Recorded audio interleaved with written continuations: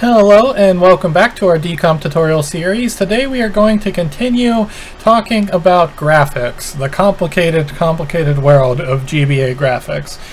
So we are going to briefly get into a little bit about tile sets and tile maps, not specifically in relation to creating maps and map tile sets. That is not what we are talking about today, although there is plenty of similarities in concepts because they're still tile sets and tile maps at the end of the day. So here, what I have right here is I have this image. This is just a picture of Samaya from the Pokemon movie that is reduced and looks pretty crappy, and I want to insert this into the game. Now, how do I insert this into the game? In the last graphics tutorial, we briefly talked about sprites and palettes and how to export them and put them in and replace a Pokemon sprite in the case of that video. But if we are trying to insert a full image or just any image that's not going to be the size of a sprite, and that's a lot of things that we might want to insert in the game, like a title screen, which is what this is going to be. I will cover actually putting it in the title screen in the next video, and a little bit more about title screen editing in the next video, but for now I just want to know what format the GBA is going to need this in. So the GBA needs this in a tile set and a tile map. Now that's because the GBA reads all of anything in the game, even sprites, as 8x8 tiles. Everything in the game is under the hood is considered an 8x8 tile. Even all your sprites are technically broken up into 8x8 tiles. That's what the GBA PPU interacts with when it's doing its different, algorithms and processes for changing our graphics, in the ways that it's set up to do more efficiently. So here, how do we create this tile set with this picture that we have, and how do we make it, how do we get it back into this format once we get it into the game? Now the answer to that is a tile map, but to begin with we need to talk about palettes and the number of tiles. So there's a lot of complications around how much memory VRAM the GBA has. It only has 96 kilobytes of VRAM, I believe. Actually, let me check real quick just to make sure. We might as well. So the GBA has 96 kilobytes of VRAM. It is split, and then on top of that there's 1 kilobyte of palette RAM and 1 kilobyte of OAM. So there's 96 kilobytes of VRAM, and this is split up holding 65 kilobits store the background graphics and 32 kilobytes store the sprite graphics.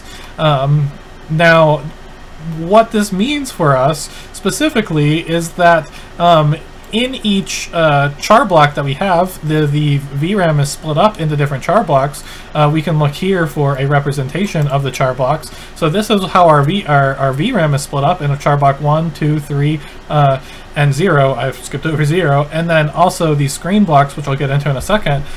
These can only hold up to as it says here, it can only hold up to 256 8BPP tiles or 512 4BPP tiles. Now, what this means is 8 bits per pixel. What that means is that our palette over here has 256 entries.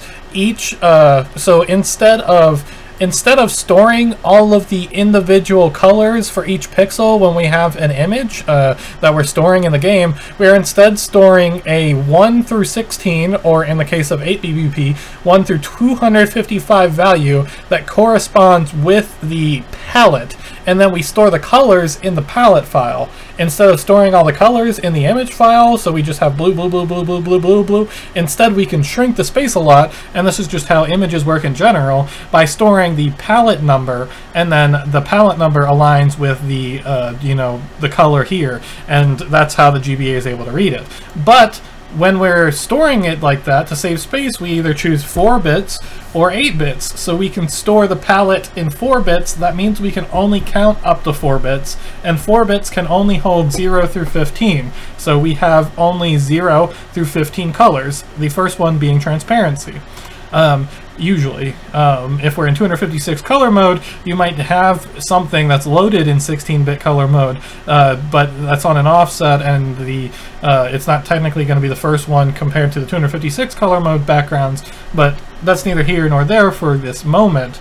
So right now we have this image is in 4 bits per pixel color mode because the GBA mode that we are using in this UI, this title screen UI that this is being created for, renders this on a background that is 4 BBP. So the determination of whether or not it's 4 BBP or 8 BBP, if you're not creating your own UI, is not up to you. It's up to whatever is already in the code. If you're creating your new UI, you get to decide, okay, here are the different background modes. There's multiple different modes that let you choose, you know, well, what you're storing, but you at the end of the day, you can store your... I'm sorry, I'm getting a little confused here for no reason. So here, let's just go to the mode sections on this page so that I am not giving you any false information. Here we go. So mode 0 provides 4 static layers. You can put anything in these 4 static layers. The 4 char blocks are available to you.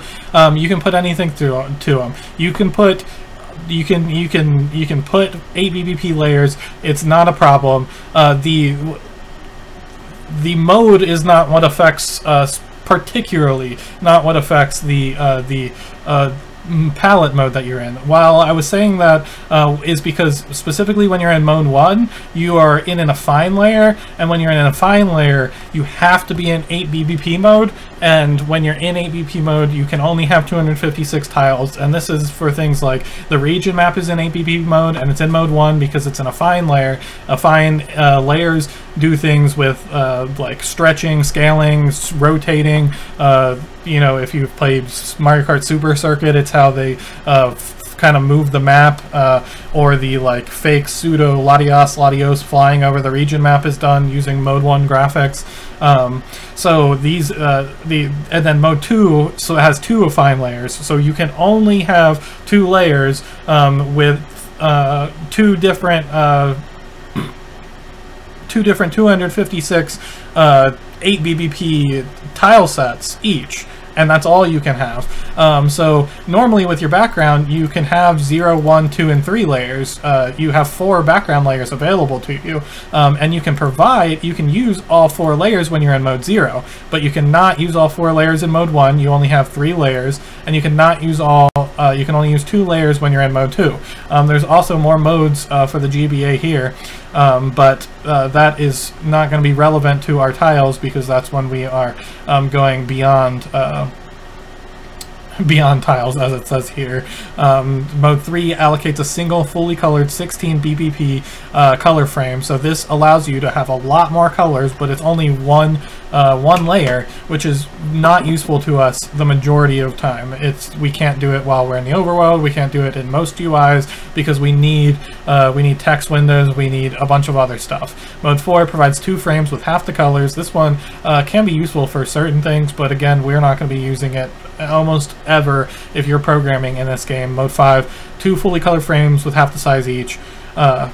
Again, irrelevant to us. So the things that we are mainly worried about are what layers we're putting our backgrounds to, the char blocks that it's being, the tile set is being saved in, and then also the tile map is being saved in the screen blocks. So we have the tile set that we are saving in VRAM, but we also have to save the tile map. The tile map is telling the game what to do with these tiles. So we have like here, so we have these tiles here, but to get them into a background layer, we need a tile map. And this tile map is defined, we use Tilemap Studio.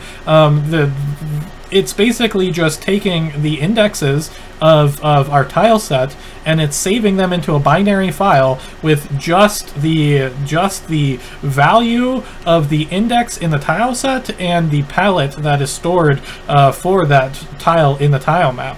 So this is just storing, it's just a 2-byte value. The palette, I believe, is stored separately at the end of the tile map, not next to the tiles themselves. But so this is just storing the individual bytes. In this case, it's 1 byte because this is in 256, or this is in 4 BBP, so it is actually, it has access to 2 bytes worth of data, and it is storing it that way, technically. Sorry about that. When we're in 8 BBP mode, like for the region map, then it's storing it as a single byte, and you can only have up to 256 indexes. You can only have up to 256 tiles, but here we can have up to 512 tiles, because it has more, it has 8 bits. It's not just 4 bits per pixel.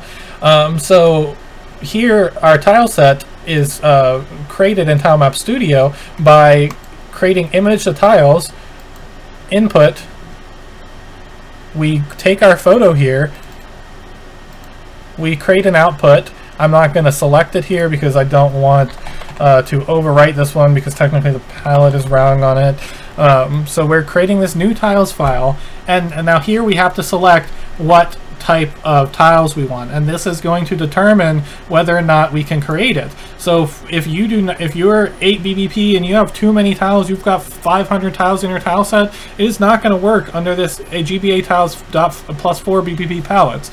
A lot of those are rendered as plain tiles instead of GBA tiles plus 8 BBP. I'm not sure why, but when you open them in Tilemaps Studio, it opens as plain tiles. I think maybe it doesn't matter, but just if you're just changing something, like let's say we're changing the title screen Rayquaza bin, we are going to open it as not plain tiles because, again, this one is not a BBP. Like I said, this one is 4 BBP, that's DS. So we're opening this one as 4 BBP tiles, and we can see this tile map. This is the tile set here for the Rayquaza, and basically what you do is you just click around and put it in here. If you're loading the tile set yourself, but again, we have this image to tiles thing that automatically creates a tile set from a blank image. So this is taking our blank image and it is creating a tile set for us. But if you already have your tile set, then you would just load your tile set. You would just create a new tile map. You just go new tile map, and then you go load tile set, and then you would load your tile set, and it would load your tile set, exactly like that. And you would create your tile map by just dragging around on here. So Tilemaps Studio you can get by typing it into Google, Tilemaps Studio. It's also from the Pratt Wiki. You can also find it there. But again, the main function we're going to be using here is the image to tiles, because this is going to automatically create a tile set for us, and it's going to automatically put the tile set, it's going to automatically create the tile map for us as well, matching our original image, which is very important. Now for our original image, when we created it, here, if we're creating this tiles thing right here, this is smaller than we wanted. So in game it's 32 by 32. So we're going to go and we're going to increase this by 32 by 32. It doesn't really matter that this stuff is blue because it's not going to be shown. But the important thing is we need to change the palette. So we're going to the palette side. Because of the way that this UI is loaded, this is not being loaded in on the 0th palette indice. A lot of the times, you know, for your backgrounds, there are 16 palettes, or there's one 256 color palette. A lot of the time, you're going to be loading these on the 0th palette, so you're not going to have to change it. But in this case specifically, because of where this palette is loaded for the background, we can check this by opening the Rayquaza bin again. If we go to, you did it wrong. We're opening it with the palette. I guess that's the main thing between the plain tiles and the 8 BBP palette. You should probably do 8 BBP palette because that's saving the palette with it.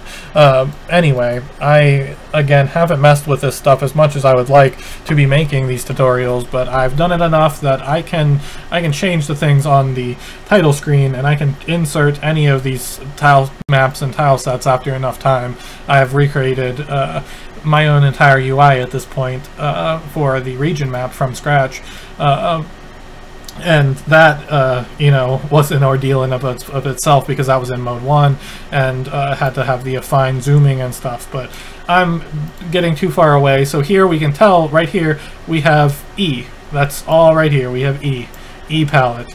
So here, because we want the exact same palette on this one, we want to just take E and we're just going to drag it all around, and we're just going to color it in. I've already done it for when I inserted it, so we are just going to ignore it, and we are going to we're going to wrap up there. So I'm sorry that I rambled a bit when I was talking about these tile modes, because again, it's a confusing conversation and I didn't exactly write a script out.